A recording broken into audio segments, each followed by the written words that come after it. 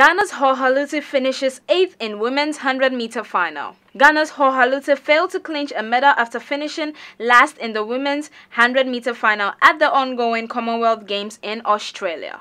Halutie crossed the finish line in 11.54, failing to improve her qualification time. Hor processed to the final as one of the fastest losers from the semi-finals with a time of 11.46. The 19-year-old, who hails from the Upper West region, is a former student of the Ahmadiyya Secondary School in Kumasi.